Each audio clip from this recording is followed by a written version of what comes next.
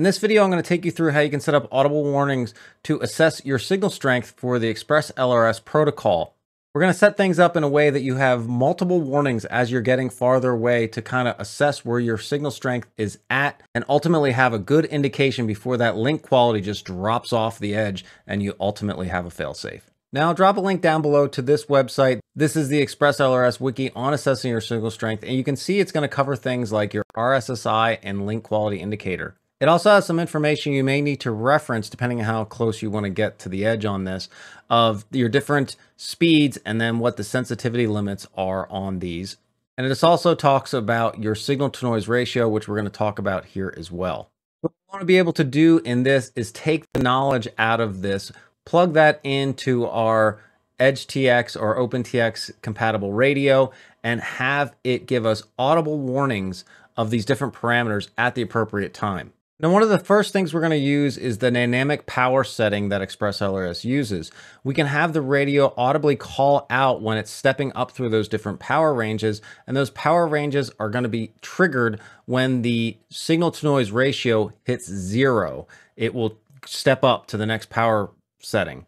But for ExpressLRS to do that, you need to have the dynamic power enabled. So going into the back of your module or using the Lewis script, we can see here I have dynamic power enabled, and I have it here that I'm going to set my max power is 500 milliwatts. This could go up on this specific transmitter up to 1,000. Set that whatever you'd like, and then here you just have a fan threshold when the fan actually starts to turn on. But we're going to assume that you have this enabled in some way, shape, or form, that it's going to step up to at least one different increased power setting, so that you can kind of use that as an indication like, hey, I'm getting a little farther out, this thing's having to step up through the different power levels. Now, the next thing I want to do is go into my radio settings here. I'm going to go over to page, what page is that? That's going to be page 8, and we have our logic switches. And we're going to want to set up this one right here. You can see I have it a little farther down. We're going to talk about these others, these RSSI ones up here. But this one is somewhat unique, maybe not used to it. So we'll go ahead and create a new one that's this, and essentially is going to talk through what's going on here.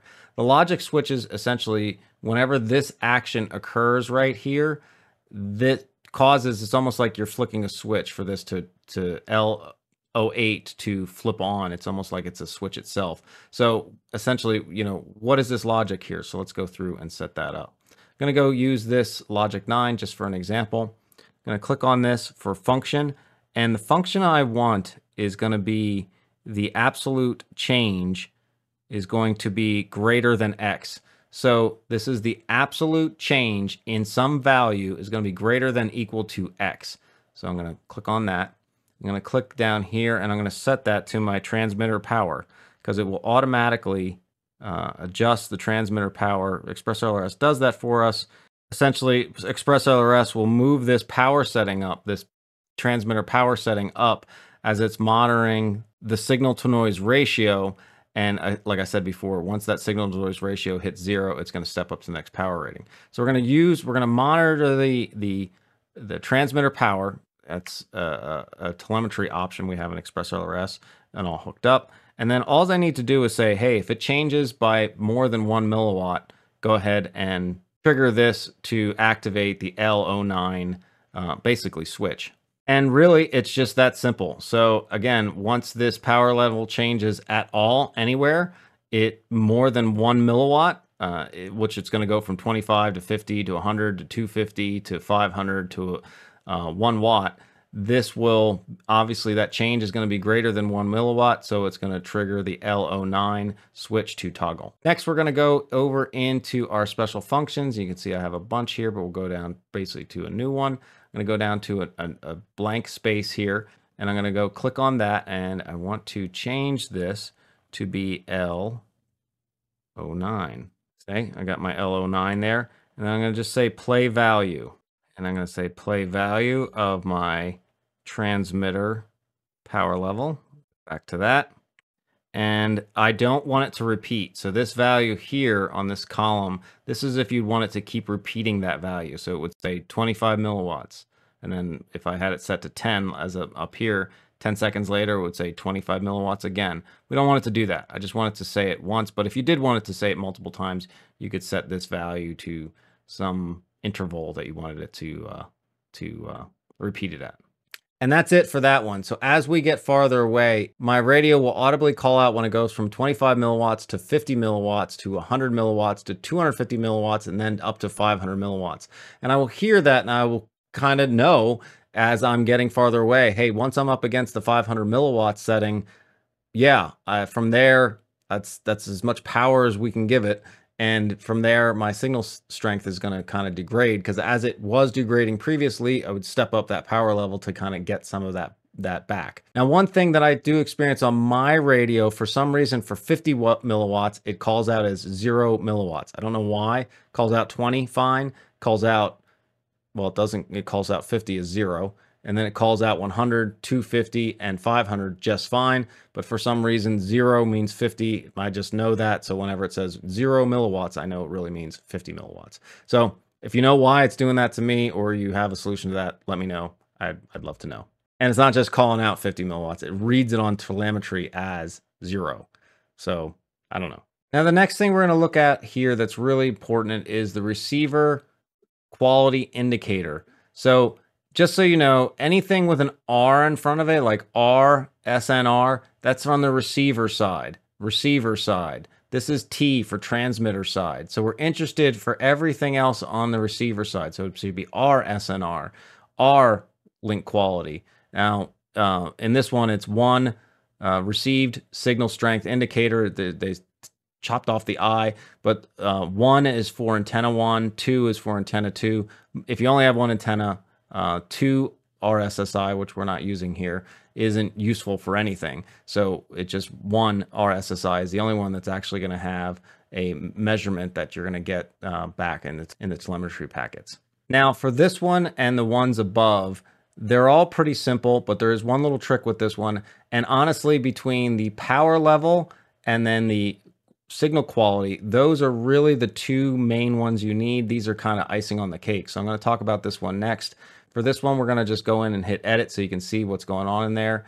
The function we're going to want there is A is less than X. So A means variable 1 is going to be less than X, which is variable 2 of 50%. So if my receiver quality indicator of how many packets are coming through, so if less than 50% of the packets are coming through, then it will indicate, it will make L07 trigger.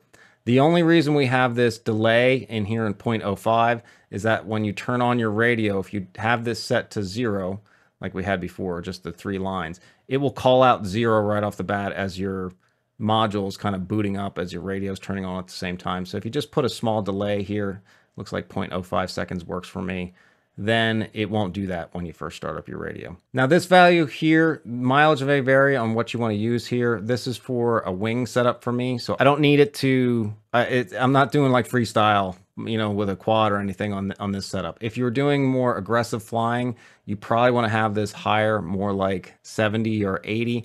Again, set that to wherever you want. That's 50%. It's not going to call out until 50% of the packets aren't coming through. If you want that to call out when only 80% of the packets are coming through or 90% of the packets coming through, obviously you can just boost this number up pretty easily. Now, as before, we're going to go into the special functions here. I have one set up already, and we'll just go into that. You set that at 7. Then I had to play the variable. It's going to play the actual receiver quality. And we're not looking for the plus or minus numbers. Those are going to give you the highest and lowest out of the entire flight or session while the radio's on. We just want the actual number. That's the received quality indicator as it is at the moment. And since that is triggering that L07, anytime it's below that 50%, anytime it's below the 50%, I'm going to have that read out every 20 seconds. So as long as I stay below that, every 20 seconds, it's going to give me another, another indicator where that number is. Again, if you want this to read out every 5 seconds, every 1 second, that's totally up to you, but that's what this number is right here. If I was just setting this up for a mini quad, I'd have this be more aggressive, but a fixed wing, farther out, it's kind of just floating around doing some stuff. It's not that critical that I have it chirping in my ear every 10 seconds. So if you're looking for a concise setup, that's about it. Really adding that power limit is your precursor indicator, like, hey, I'm getting a little bit farther out there. That received quality indicator can drop off fairly quick. So depending on the scenario, you know you're at the highest power level, you know you're kind of in jeopardy already. Hopefully you're somewhat flying a little bit more cautiously at that point, and you kind of know where you're at. Yes, the quality indicator, if you set that higher, it will give you a little bit more time before you fail safe, but that can drop off pretty rapidly. But depending on your situation, it can give you a lot of advanced warning with that power level and with that quality indicator. Your RSSI value is then your third thing that if you want some more information coming back, and that is somewhat built into your OpenTX radio already. So if we go out here to page 11, clean that little smudge up there, you can see here that this is already set to, OpenTX, EdgeTX is already set up by default to have an RSSI indicator. Now, these are generic numerical values, but from my testing, they seem to be pretty close to recognizing when your DBI, your negative dB is getting up to or as low as something like a negative 90, negative 95, negative 100, that this is starting to chime in here already. And it seems like, for my test at least, that my link quality is dropping off pretty rapidly once these things are starting to chime in. So they seem by default pretty good. But do see on here, if you wanted a more accurate number and just use the negative dB value, which we're going to show here in a second, you can check to disable this alarm, and then it just disables all this being in play here on page 11. So going back to here, you can see I have my RSSI 1, and I have a negative 92 dB setting here. And I just pop into there to see what you can see what that looks like. That's an A minus X, so it's my RSSI 1.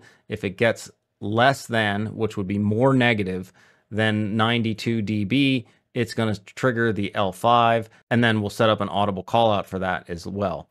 I do have a delay here of 1 second because I am reading off some other information, so you can start to stagger these. So if one thing's calling out, then the next thing's calling out, and you want it to call out in a certain order, you can just start to stagger these delays, and then they'll just keep that pattern of staggered readout if you have that readout interval set the same on that special functions key, which we showed before. Now, this is where you may want to consult that link down below. The value that you want to set here is going to depend on what the packet rate you're using here. Now, for the ExpressLRS, per this wiki, what you want to do is set it to be 5 to 10 dB greater, so that's less negative than this sensitivity limit. In this one, I'm running a 100 Hertz refresh rate, again, for a fixed wing. So I'm going to set this presumably to 102 or something of that nature. And I do keep in mind, in my setup, when I did that, my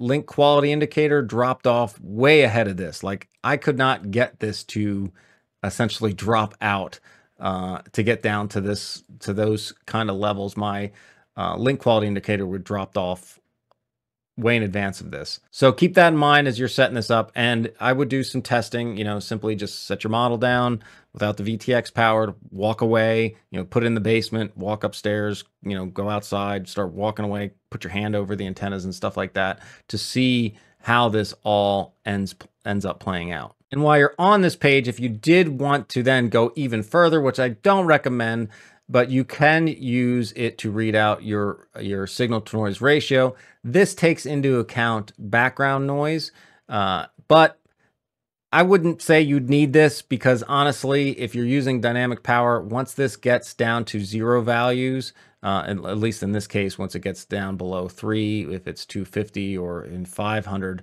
Hertz refresh rate, once it gets down below 5, it's going to jump the power levels up. So to some extent, by using the transmitter power level thing like we first set up, that you're hitting these lower limits for your signal to noise ratio already, right? Or that power level wouldn't jump up. So essentially, you don't really need to report this. But if you did want to, again, this wiki page has, what you should be setting that to. In this case, it's saying that it should be 5 to 10 dB lower than this level. So this would be a negative number. This would be like -5, -10 if you're at 100 hertz refresh rate in my case, or if you're 500 hertz, you'd set it to 0 or -5 in that case. So back over to here, you can see I had that set at 92, a lower, or which is a more positive number, I guess, which is a less negative number, is the other way to say it. Just because I was not getting down, this RSSI 1 just was not really dropping that much before my received quality indicator would kind of drop off the face of the earth and I'd have a failsafe. So there was no point in having it set so high.